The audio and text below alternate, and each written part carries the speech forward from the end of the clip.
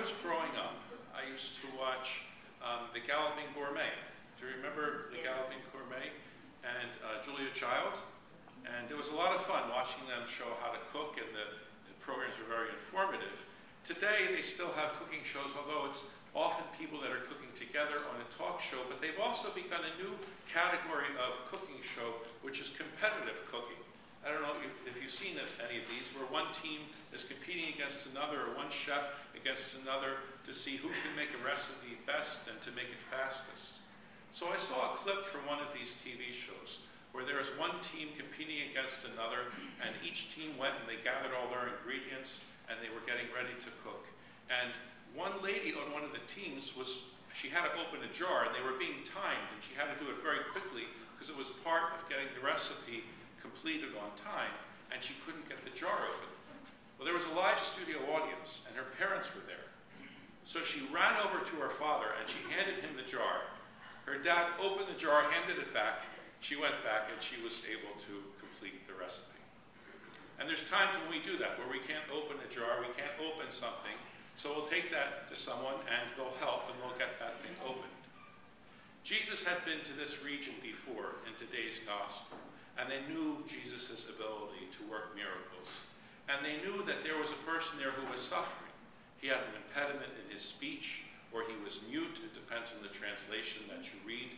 Also, he was deaf.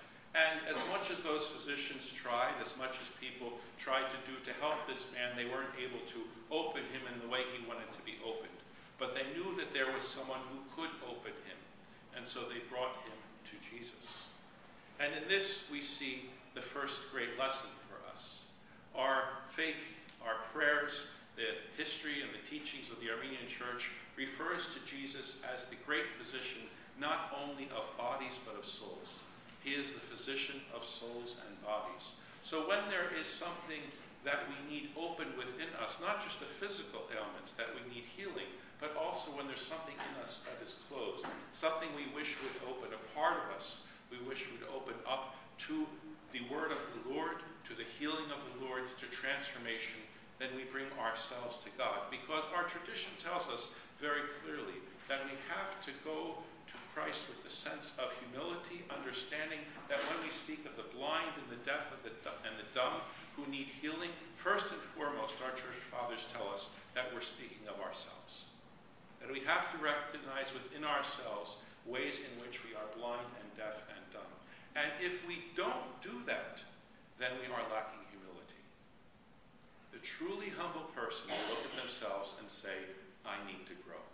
There are ways I need to see things more clearly. There are ways I need to hear the word of the Lord more clearly. And there are ways I need to speak that are more glorifying to God. So we bring ourselves to Christ so that he might open us. And when there is someone in our lives who we think needs to be opened in a particular way, and we try talking to them as we should in love, and even admonish in love, and they will not budge, what do? We bring that person to Christ in prayer. We share the word of God with them, through word, through action, and we also take them to Christ in prayer, knowing that he is the one who can open hearts. So the first thing is bring him to Jesus. And then we read that in order to heal the deaf man and this mute man, Jesus took him aside. He took him aside.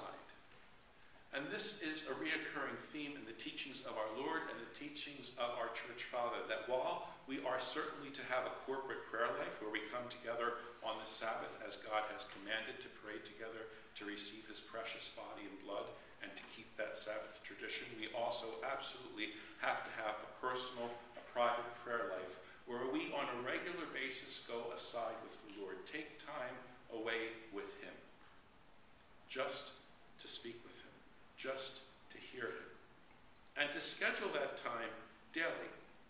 Now, often that time for me is when I take a walk, and I try to take a walk 4 or 5 times a week for a half hour or an hour. There's an old tradition in the early church, priests before beginning the Bhagavad would say all the sins that they committed during the week. But the confession became too long, so they decided to formalize it. But we're supposed to be aware of our sins, and I want to share one with you today. I was taking a walk last week, and I walked for 15 minutes, and for 15 minutes I didn't pray at all. And I didn't realize it until 15 minutes had passed. I was going through so many things in my head that had to get done, so many things that were on my mind, just racing through them, and conversations I had had, and conversations I wanted to have, and plans I had made, or plans I wanted to make, and things that needed to get done, that after 15 minutes I hadn't said a single prayer. So I confess that to you. I shouldn't go 15 minutes without praying. But it's something that's supposed to be part of our lives, where we empty our hearts to the Lord. We don't just think about things ourselves, but we offer them up in prayers, and we tell the Lord what's heavy on our hearts. We tell the Lord what's on our minds. We take that time aside with him. And when we take that time aside with him and open our hearts and speak of what is on our minds, what's heavy on our hearts, then he transforms us. And he wants to transform us, but he wants to take us aside in order for that to happen. It's not enough, though, to physically go aside. We have to put aside those things that are absolutely filling our minds, either through contemplative prayer, through offering it up, or through trying to just silence those thoughts so they don't overwhelm us, because it's possible to actually be at a silent place in the middle of a crowd. The church fathers tell us. You could be at a silent place in the middle of a crowd. Jesus even says, when you pray, go into your room and close the door and pray in private. And when you pray in private, your Lord God will hear you. So it's possible, the church fathers say, to be in private in your room when you are in the midst of the crowd as well, if we have that focus. But so too it's possible to be in the midst of a crowd while we are alone. That is to say, we can be alone, but we have so many people and things on our minds that we're not alone with the Lord. We're alone, but we're in the midst of a crowd in our minds and in our spirits. The challenge is getting to a place of quiet with our Lord. Dito and I, when we were living in Jerusalem, we were staying at a convent, and the sisters in that convent had a particular ministry where they would clean the wax out of people's ears. And you would be amazed at the amount of parents that would bring in their children, saying this kid needs his ears cleaned out.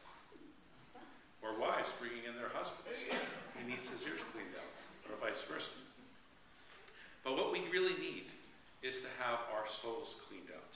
And when we come to our Lord in confession and in prayer, he does just that. And when we truly do have our ears open and hear the word of the Lord, then we will be moved to repentance, and we will be moved to tears. We will be moved to joy as well. So bring yourself and others to Jesus, just you and him alone. And the third thing that we see in today's gospel is that this man was healed by the word of God. The word of Jesus is healing. The words of Jesus are unlike any other words. And when we learn and study his words, when we learn and study his teachings, focusing on his word is in itself, when we are open, transformative to our souls. And when we are transformed, we help to transform our families, our places of business, our neighborhood, and the world. Scripture tells us, his word is a lamp for our feet and a light for our path. And as we abide in his word, we learn to celebrate his glory. Psalm 19 says, the heavens declare the glory of God, and the skies proclaim the works of his hands. The sun and the moon and the stars naturally proclaim the glory of God. And if we are at one with God, if we are at the place of our true nature, and we were created to live in the image and likeness of God, then we will by our very nature glorify our God. It is only when we rebel against our God-given nature that we no longer glorify him. In Luke chapter 6, Jesus says, the good person out of the good treasure of his heart produces good, and the evil person out of his evil treasure produces evil. For out of the abundance of the heart, the mouth speaks. And when our hearts are full of the abundance of God's glory and goodness, then we will speak of his glory and goodness. We will see his presence all around us and raise up his presence. We will see and celebrate his light. So yes, we have to study the word of God, but we also have to allow that word to embody us until we become purified. And we have a desire to stay and abide in the purity of Christ. There's a kind of animal, it's actually a kind of weasel, that we don't see that much around here, but more north in America, up into Canada and places in Europe, it's common, which is the ermine. It's a kind of a weasel. It's a white weasel. And hunters have a particular way of catching the ermine, because for this white weasel, for this ermine, it tries to keep itself perfectly white all the time. It doesn't like getting any dirt at all on its fur. So what hunters do is they don't set traps out to catch it. They don't want to damage the fur. They find the place where the weasel lives. They find the place where the weasel lives, the hole that it goes into, and they take grease and they put it all over the hole. And then they send out the dogs to chase down the weasel, to get the scent and chase down the weasel. And the dogs chase the weasel, and the weasel runs for the safety of its den. And when it gets to the door of the den, it won't enter because it's dirty. And that's the way the dogs are able to corner the weasel, and the hunters are able to go over and catch the weasel. It would rather die than be spotted. It would rather give up its life than be impure. And that's a certain kind of purity that we too should desire. I want to stay and live in the purity of Christ and in his glory no matter what. I want to avoid any spot or any stain. Blessed are the pure in heart, Scripture tells us, for they shall see God. So spend time each day alone with your Lord in prayer, with your Creator, with your Savior. Confess your sins to him. And each Sabbath, come here and receive the healing he offers, because the blood of Christ cleanses us from all righteousness. You know, we have 9 daily services in the Armenian Church, and the very first service that we do each day is called Kisherayin Jamakutun, or the night service. And the very first words that are said in that service after the Lord's Prayer is said, the very first words we hear are Lord, if you open my mouth, if you open my lips, my mouth will sing forth your praise. The first thing we say is, I want the first words that I speak, and every word that I speak today, to be words that will glorify my Lord. So as we approach this week, let's learn and embody the lesson from today's gospel.